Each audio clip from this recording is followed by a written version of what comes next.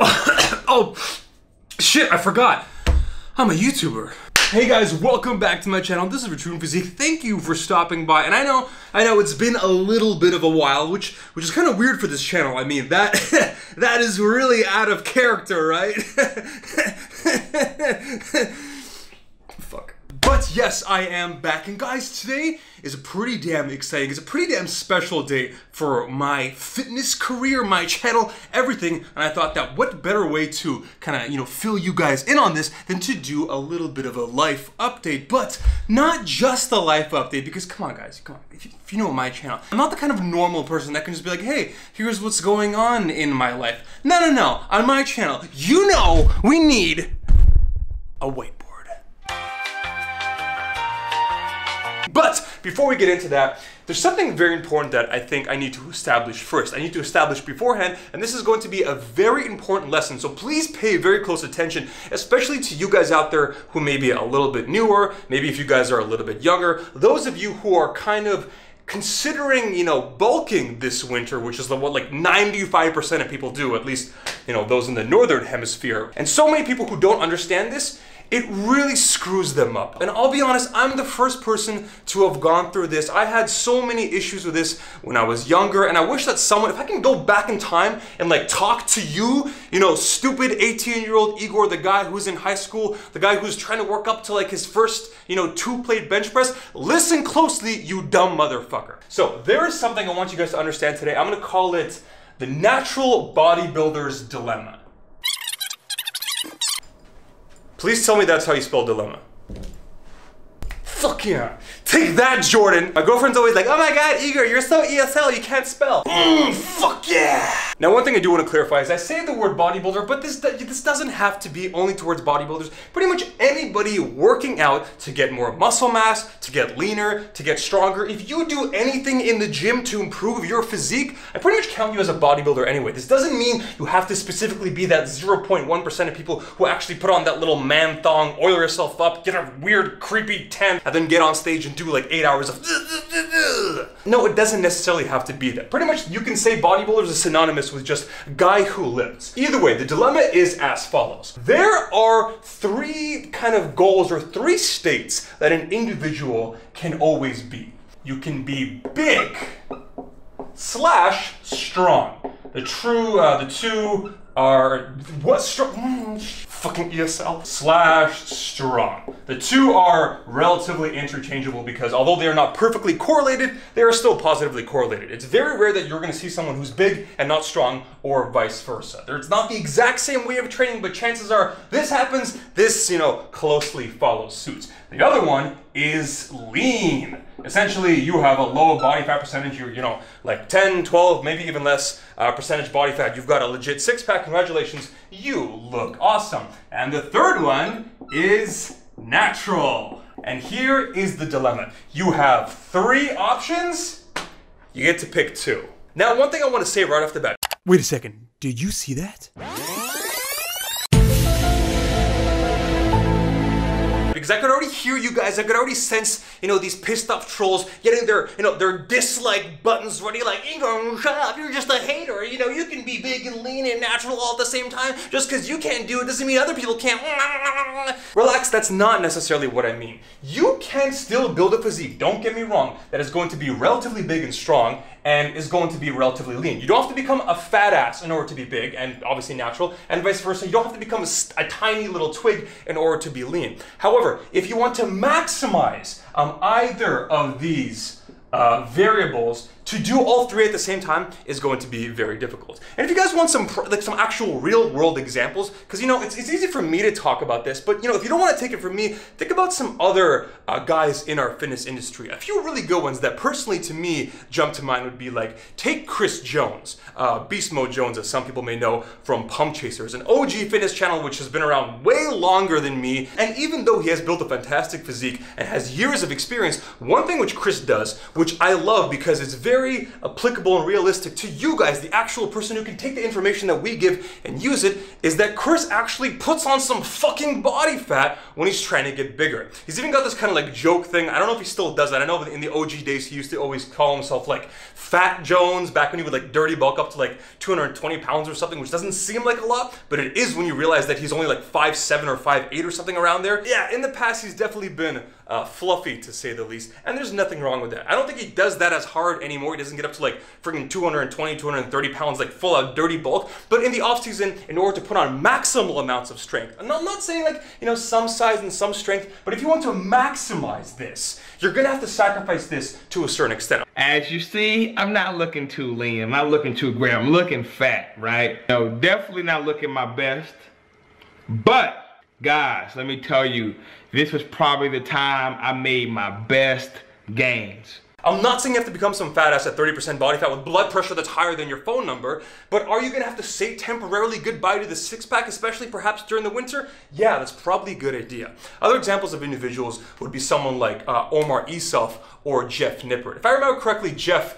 he actually, I think you mentioned in like one vlog, I believe it was like last year, how he was trying to keep his body fat percentage when he was putting on mass. He even calls it like bear mode, where it's pretty much like you're trying to get as big as you possibly can, even if it comes at, you know, the expense of somewhat of a high-ish body fat percentage. I mean, high-ish being relatively speaking, of course. I mean, according to the average stats of like the average North American, it's still like literally in our fitness industry, when we say high body fat percentage, that's still like leaner than like 80% of, you know, the average American. But he got up to like, I think it was like 20% body fat. I weighed in this morning, I think it was 171 pounds. I haven't really been tracking this accurately, just. You're not gonna be fucking walking around 365 days a year with fucking like abs and serratus and like, you married aesthetics and I mean, if you wanna maximize this, then yeah, one of these is gonna have to go. Another fantastic example in our, you know, fitness industry would be Omar Isuf, who I believe he actually made a video on a topic very similar to this just a day or two ago. So I know that he, at least to some extent, agrees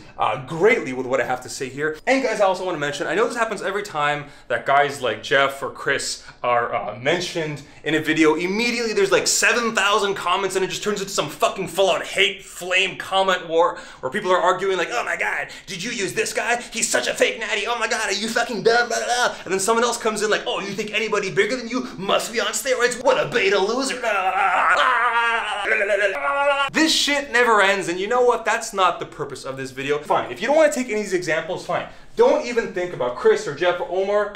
Take me, for example. I mean, I think the majority of you would believe that I am a natural bodybuilder because I am. I don't really talk about it that much because it's kind of like a topic that I don't like to approach because, again, like I said, the second you even say, you just whisper the word like, and then immediately, like this shit starts and I don't like it. So in 2018, I didn't really get up to high-ish body fat percentage, especially in the beginning in winter. So almost like around a year ago today, I got up to like 188, 190 pounds, which for a guy that's 6 feet tall is normal. But in the past, when I was at my biggest, when I was at my strongest, when I competed, I've competed in actually 3 powerlifting meets, if I remember correctly. Yes, 3 in my life. In all of those meets, I actually, just 3 for 3 in a row, I hit PRs on almost all of my lifts. My last meet, actually, I PR'd and got the best I've ever lifted by like around 10 or 15 pounds on the actual meet day on my 3rd attempt in my bench, squat,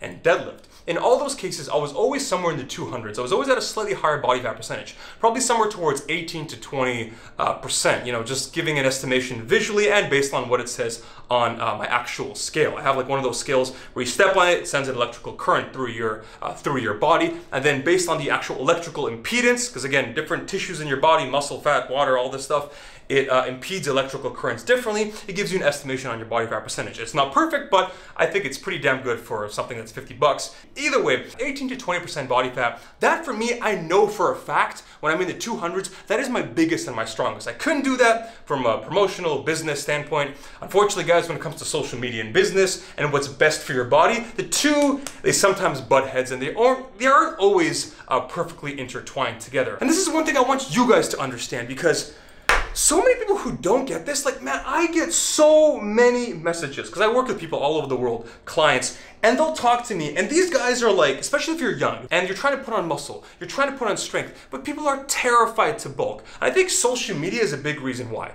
Social media, like, it's, in some ways it's nice and it's cool, you'll learn a lot, everyone's all connected and it's nice, and in other ways it's fucking cancer. It's doing terrible things to people from a psychological standpoint in many serious ways, but one of those is also fitness. So many people are used to seeing fucking just guys jacked up to the gills, and they're like, oh, I'm going on a bulk this year, and they get up to like 11% body fat. They still have a full out shredded six pack. It's just not, it's lean, but it's not their usual stupid freaky lean. And then they're like, oh man, I'm so bulked up, walking around on like 210 pounds, 11% body fat, still fucking repping 315. You know, their strength went down like it went down like 5% maybe. And this kind of fucks with a lot of guys' heads out there, myself included. When I was younger, when I was like 18, 19, 20, we didn't have Instagram around back then, but we did have Facebook. And I would see some of these guys, and it kind of does fuck with you a little bit, because you think like, okay, if they can do it, I should be able to as well. And if I get even a little bit, you know, if my six pack goes away even temporarily, immediately people start panicking. I've got so many clients or people I've worked with in the past, they gain a little bit of body fat percentage, and then these guys come to me and they're like, Igor, I'm terrified. Like, my one ab is starting to slowly slip away, and am I getting above 13% body fat? Oh shit, oh fuck it, I'm obese.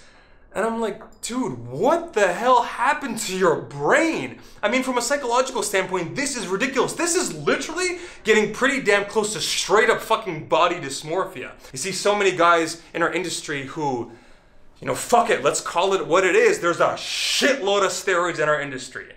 And there's also some people with fucking crazy genetics. So you see that, and it kind of fucks with your mind. You start to freak out, and that's not a healthy, and that's not an effective strategy for the long term. But nevertheless, it is a little bit hypocritical of me to say all that stuff and then not do what is best for my body. I'm trying to lead to you guys, especially a lot of you guys out there who are newer to fitness, newer to strength training. I'm trying to lead by example, not just lead by 7,000 word, you know, whiteboard video essays. So guys, that's it. Fuck it. Today, I'm officially announcing it. We got 3 goals for, this whiteboard micro kind of sucks, but hopefully you guys can see. Simply put, guys, number 1, we got a fucking powerlifting meet. That's right, I am returning, I was gonna say return to the stage, I'm returning to the powerlifting platform. There are a couple powerlifting meets I'm looking forward to. I got one in my local area in May and another one in June. The one in June is actually at the Toronto Pro Super Show, which is like the biggest Toronto-based, actually all of Canada-based fitness and bodybuilding overall expo. It's kind of like they got the Olympia and the Arnold Classic in the States, they got Body Power in the UK. Well, in our Toronto, Canada world, we got the Toronto Pro Super Show, and you can actually compete in amateur powerlifting in the actual like convention. And I thought that would be so cool, because every year I go and I meet so many of you guys, especially like my Canadian you know, subscribers, followers, whatever. And it's so cool to meet you guys, but I'm just kind of walking around like this, you know, just like, hey, whatever. But it'd be so cool to actually compete there and at the same time be able to meet all of you guys. I think it'd be really fucking awesome. So I'm really looking forward to that. But not just saying, okay, I'm gonna go compete at a powerlifting meet. What are you gonna lift? I don't know. I'm just here to have fun. You know, everybody gets a participation ribbon, and fucking we're all gonna, you know, we're all just gonna touch dicks and sing Kumbaya. No. Fuck that shit. I'm calling it right now, guys. I've said this in the past. I said this in my Ascension episode 1 back in August, but 360 fucking 5-pound bench press. I'm calling it right now. That is my goal. But not just 365 in a powerlifting meet with the pause, which you know is pretty damn hard. 365 with a pause is, I always say that a pause bench press is probably around 20 to 30 pounds lower than your touch and go bench press, where you simply come down below 90 degrees, you know, none of that bullshit. You actually touch your chest, and then you immediately, no pause, you just, you know, there's no bounce, but you explode right away from that. When you add in a pause, it usually weakens you by about 20, 25, 30 pounds. For example, my all-time heaviest touch and go bench press was 335, but my all-time heaviest in competition pause bench press was around 320 pounds. So again, yeah, around 15, 20-ish pounds for me reduction. So I'm calling it fucking right now. My goal is a 365-pound bench press, not just touch and go, but fucking pause. Fucking, it's like 1 in the morning, I'm screaming in this office, but fuck yeah, we're getting jacked up. I'm excited, guys. Fucking the bulk is real. The bulk is fucking real. I can't wait, guys. I fucking can't wait. Number 2, okay, fine, cool. You know, strength is important. You know, I am a lifting channel, but I gotta be honest, I am first and foremost a physique, you know, athlete, maybe not bodybuilding, but men's physique, fitness. I need to put on muscle mass. I haven't been able to do that in a while because I'm trying to stay lean, I'm trying to lower my body fat percentage and blah, blah, blah. Fuck all that shit. No, this time around, guys, we are gonna be going for 5 pounds of lean mass. Not just, oh, I'm gonna put on 5 pounds. It's called, you know, go eat some Wendy's and don't take a shit. No, no, no. We're gonna put on 5 pounds of lean muscle mass. Not just on top of what I have right now, but on top of what I had maximally last year, which is going to be challenging because according to the law of diminishing returns, essentially like when you train, you know, if this is you and yours 1, 2, 3, etc., all the way to me, I'm not even at 10. I'm at like 13 plus, going on 14 soon. Your muscle mass, it kind of like explodes, and then it's kind of like, okay, your ability to actually put on muscle mass, according to the law of diminishing returns, every year it's a little bit less and less and less. So me being able to put on 5 pounds lean muscle mass, especially after training for over 13 years and getting more and more desensitized to training, it's definitely an ambitious goal, but I'm fucking excited. I'm gonna go for it. If I don't hit 5, at least I'll hit 2 or 3, or we are going for it. And finally, guys, goal number 3. This is gonna be the one that facilitates. How am I gonna do this? How am I gonna do this? I'm gonna do it by getting up to 210 big, beefy, let's be honest, kind of fat pounds body weight. I am pretty confident with my current amount of muscle mass and what I have done in the past. I'm pretty confident that I could get to 210 pounds body weight and still maintain a body fat percentage under 20. That's pretty much like my absolute maximum. 20% body fat. This marker sucks. I'm sorry, guys. 20% body fat. This is my ceiling. And I'm not saying 20% body fat is like fat or anything, but for me personally, I know what my physique is around, you know, towards 20% body fat, and that personally is the most I would want to go, because afterwards, from a visual standpoint, and even in general in terms of health and how I feel, it starts to become less and less worth it. Either way, guys, welcome back. The Ascension is now in full fucking swing. The first few months, I gotta be honest, it was kind of like, I didn't really have a specific goal in mind because I was doing the business stuff, the launch of the course, the launch of the website. There's a lot of stuff that had to be done. And although that's cool, I do enjoy that and that's very important. That was goal number 1 and it's awesome. But goal number 2, this is fucking exciting. The Ascension at its core, in my opinion, is always the best when there's a specific goal in mind. When you spend months and hours in the gym, just agonizing, grueling, training, and it's hard, but I fucking love it. All for those, you know, those 10 minutes on a bodybuilding or men's physique stage, or those, you know, those 20 minutes, you know, those 3 little lifts on a powerlifting platform. When you spend all this time building up to that, all this hard work and energy, you know, display of all your hard work, that, for me, that is what makes life exciting. That's what makes fitness and bodybuilding and all this jacked, cool, awesome lifting shit, that is what makes it exciting. And I think it's gonna make these videos a lot more exciting as well. So, yeah, 6 to 7 months until the big fucking day. We got a lot of work to do. The next video, I'm very excited because, you know, you may know where you want to end up, but where are you right now? We need to test our 1 rep max. Specifically, we need to test our 1 rep max on my main goal this year, my main goal being the bench press. I mean, I do want to have a good squat and deadlift, but the bench press, I gotta be honest, that is my number 1 goal. That's always been my favorite lift. That's always been my personally weakest muscle group. So I think that's why I have such a personal attraction to the bench press. That is going to be my number 1 goal. And we need to figure out where my current strength is right now. And we're gonna be testing that in the next video. But I'm not gonna do that now because I don't have enough time, because this video is probably already like 40 fucking minutes long. I apologize, but again, guys, welcome to my channel. Thank you guys so much for watching. I appreciate each and every one of you who've stuck through me. It's late, guys. Stuck with me until the end of this video, and I'll see you in the next video. Just because you can't do it doesn't mean other people can't.